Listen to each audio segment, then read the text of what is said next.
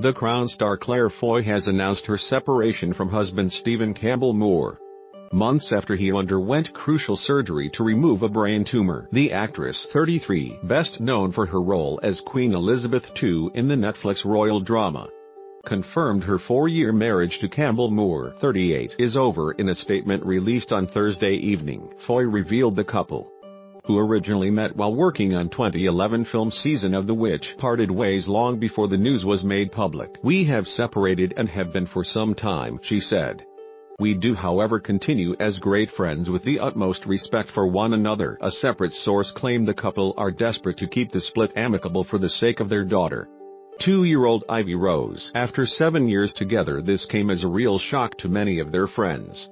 But they're lovely people and are determined to keep everything civilized, the insider told The Sun. Obviously it has been a very sad period for both of them, and for their wider families, but they are wonderful parents, intelligent and both successful in their own right. Mail Online has contacted a representative for further comment. The news comes just months after the History Boys star Campbell Moore had a life-saving operation to remove a brain tumor, his second in 5 years. In July 2017, "I have quite a thick skin in lots of ways," he told The Telegraph 2 months after surgery. "Even the first time I had the operation, it almost bounced off me. They told me that it was a lot more dangerous this time, that there were a lot more potential problems, and then suddenly I was like, oh God, this is really killing me." Campbell Moore originally discovered he had a walnut-sized tumor, his pituitary gland, in 2012.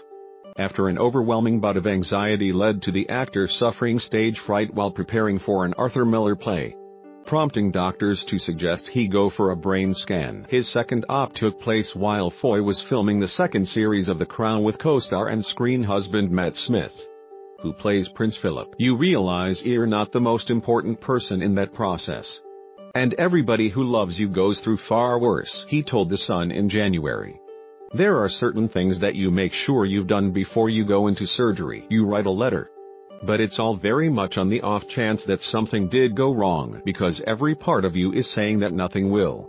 Waking up and being told the operation had gone well was understandably a huge relief. Claire met her husband, best known for his part in The History Boys, on the set of Season of the Witch in 2011, a film which starred Ron Perlman and Nicolas Cage.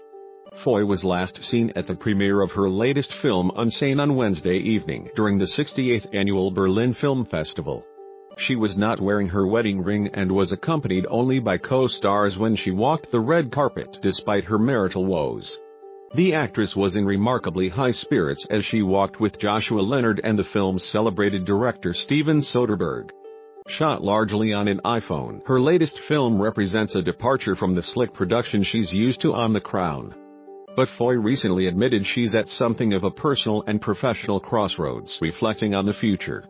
She told Town & Country, "At this juncture I think it will find me. I think it will be a good time to sit down and take stock of what I want to do, which is possibly not acting, or where I want to go. All of those things you don't really have time to think about when you're working. You'll probably have to consider all of that at some point, but not quite yet." The shock revelation about her marriage breakdown sheds light on secret turmoil she experienced while filming her hit Netflix series, which began in 2016. She was coming to the end of the first series when her husband's tumor was first diagnosed, and the actress spent much of the second series concerned about his welfare after his operation in the summer of 2017.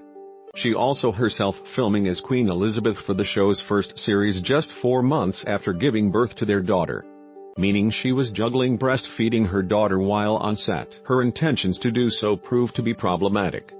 She later told Vogue, as she recalled a hard-hitting moment on her first day that saw her forced to go without feeding her baby. "I found myself halfway up a Scottish mountain, with engorged boobs and no way of getting down to feed my baby," she remembered. "I had to ring my husband and tell him to give her formula. It was like someone had stamped on my heart, and as I sat in a Land Rover trying to get a broken breast pump to work, I felt I'd made the worst mistake of my life." She went on to say, "Because I was so tired, I just played each moment as each moment. I didn't overthink it, and I genuinely didn't have the energy to invent any emotions that weren't there. It was just one steady bulldozer of emotion pushing me all the way through." In their marriage, Claire told Marie Claire in 2016 that she found it hard not to talk shop about acting when she went home to Stephen in the evenings.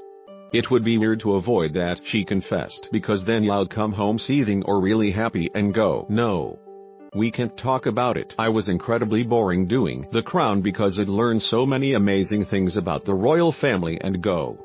Did you know that in 1957, yet behind closed doors, it seems Claire had fears she would become a widow during filming, as Stephen was in the process of writing a will and a letter to his family.